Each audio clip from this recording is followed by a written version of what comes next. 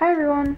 Today's video, I thought I'd tell you my tips on telling the difference between real and fake LPS. To start with, can you see any fake LPS here? It could be any number. The correct answer is, this is a fake LPS, while these two are real. If you don't know why, then carry on watching the video for my tips on how to tell the difference. Before I get into the tips, I'd just like to let you know two things. Number one is that I knew that collie was fake when I bought her. I haven't been scammed. I only bought her for a custom, and it's much cheaper than buying a real LPS and then ruining it and have to buy another one. Secondly, these tips mostly apply to people who buy LPS off eBay, but they can apply to other platforms as well, such as trading, Mercari, Spock, that kind of thing. Tip number one, check your seller. The first thing I do when I'm buying an LPS is I set my country filter to Europe only. This is to filter out sellers from further away with really high shipping fees, and also to filter out sellers from Hong Kong and China. This is because nearly every single LPS I've seen from Hong Kong or China has been a fake. Another red flag is when a seller does this. Who to scam today? Littlest Pet Shop, child, toy, gift, fun, play, happy, puppy, dog, 347 spaniel. There. If a seller includes loads of random vague words about the LPS in the description, please don't buy it. It's probably fake. One last thing to look out for with a seller is the other things they're selling. If they're selling lots of other rare LPS or big 5 LPS, and there are things below them that say 21 sold today, then it's probably not a good idea to buy, as it's likely they're being mass produced and you're being scammed. If the LPS is advertised as being brand new but it's inside a tin or there's no packaging on show, the likelihood is they call it brand new because it's just come out of a factory, a fake factory. Tip number two, photos. If the seller has really blurry photos that won't show one specific angle of the LPS, they could be trying to hide something. Now, this is not the case with a lot of sellers. It could just be that they're not very good photographers, or they simply forgot to upload the last photo. However, if they have a really blurry photo of the foot magnet or the neck peg, there's a good chance that they're trying to hide that it isn't real. If in any doubt, just ask the seller to send you another picture in better quality of whatever it is they're blurring out. If for some reason they can't send you it, then you can make that decision, but personally I'd just walk away. My third tip is to compare. What I would do is find a picture on the internet of the LPS you want to buy. Just type in the number of the LPS or a description of it. A good source for these images is Nicole's LPS blog. All the photos on her site are of real LPS, although not all LPS are featured on there.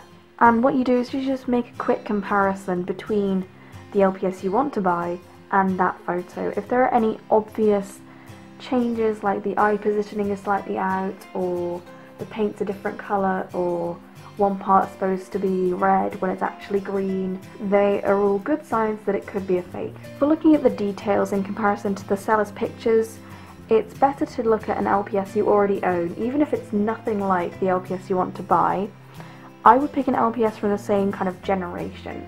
So these two LPS are from what I like to call the shiny generation, where their eyes were shiny and the paint was a lot more glossy and the lines were more defined. When looking at a picture of the LPS you want to buy, or comparing it to an LPS of the same breed that you already own, remember that fake LPS often have smaller and slightly deformed eyes. So this LPS, in comparison to my other two collies, has eyes that are slightly smaller and the paint doesn't quite go the same way in the picture. So the eyes are a massive telltale of whether an LPS is real or fake, so pay close attention to that. Now for my most in-depth tip, magnets and holes. If an LPS has a red magnet and it doesn't look like it's been painted, then it's real. With that in mind, if an LPS has a red magnet on one photo and your seller is selling a version with a blue magnet, proceed with caution, because I've done that before and the LPS has turned out to be real, but not all LPS have both versions of magnets. If you're looking at an LPS with a blue magnet, look for imperfections of the magnet. That's what makes it real, actually. So this LPS has a bit of plastic over the magnet and a little raised bump there with some kind of irregularity in it. Although the foot is completely flat, the magnet doesn't sit quite flat in the foot. I do have a few LPS that are real that have magnets that sit flat in the foot, which I will show you in a minute, but for the most part, if an LPS has irregularities in the magnet and it doesn't look perfect, then it's probably real. I just wanted to show you this one exception. So the magnet is lying very flat in the foot and you can see there's a very faint ring around it. It does look like it could be fake, but this LPS is real and it does feel like a real LPS. It bobbles properly, it's got quite matte, smooth paint, and everything else about it is real. So don't just take one factor as making the LPS fake, you've got to consider everything. Holes in feet are a tricky business because there's so much disparity between them. So this LPS is real and you can see there's a round edge to the hole, but there's a hexagon in the middle and there's a little slope towards the hexagon. There's a bit of a gap distance. So look for that and your LPS should be real. However, this LPS is fake and the foot is very flat, the hole appears quite 2D and there's no slope towards the hexagon part, it's just a round part that goes straight into the hexagon. My next tip is looking at the neck pegs. Ever wondered why LPS do this? It's because there's a tiny bit of plastic between their head and their body. So this bit of plastic is clear on this real LPS, and around the neck there's another bit of translucent plastic, and then there's another ring around here. This fake LPS doesn't have that ring of plastic on the same level as this ring, and this ring is indented, not embossed. The neck peg is also made of translucent white plastic here, so that's a sign that an LPS is fake, and it bobbles differently as well. Finally, if you've bought an LPS and it's arrived and you're not sure if it's real or not, compare it to an LPS that you do have, or if you don't have any LPS at all, just listen to these tips and try and apply them. Real and fake LPS bobble differently.